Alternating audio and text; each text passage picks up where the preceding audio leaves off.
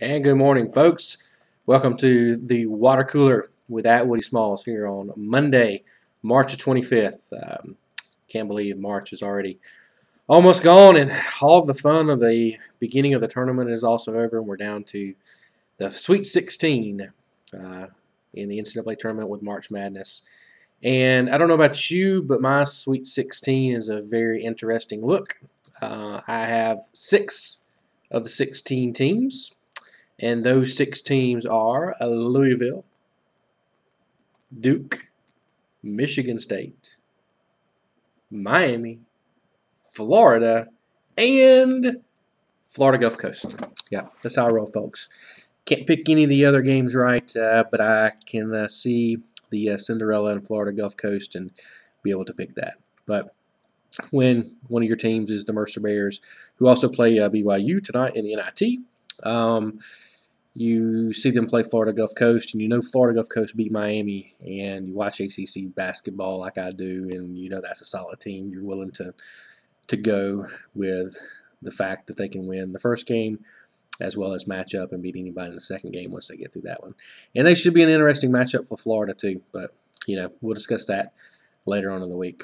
So hopefully your brackets are a little bit better than my 6 that I have left standing. I guess with that being said, I still have 3 of the 4 Final Four, and I still have my championship game between Louisville and Miami scheduled. So we shall see what happens as we move forward, to say the least.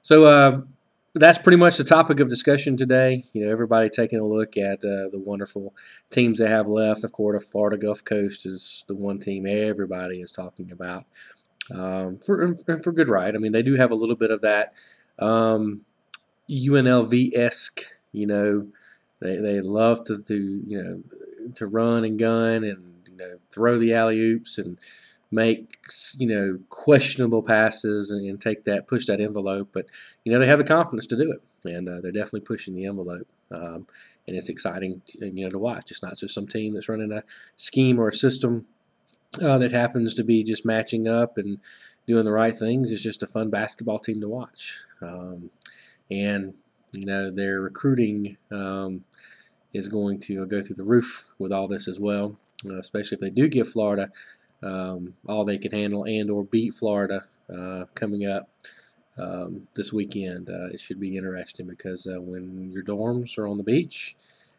pretty hard not to want to choose to go there, to say the least.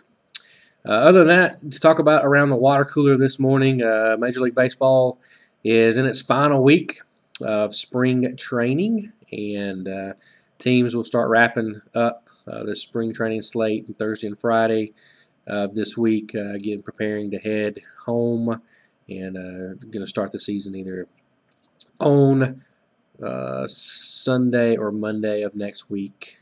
So here we are. Everything is definitely clicking along for spring, except for the wind and the cold and the snow and everything else that's out there. The spring is looking good.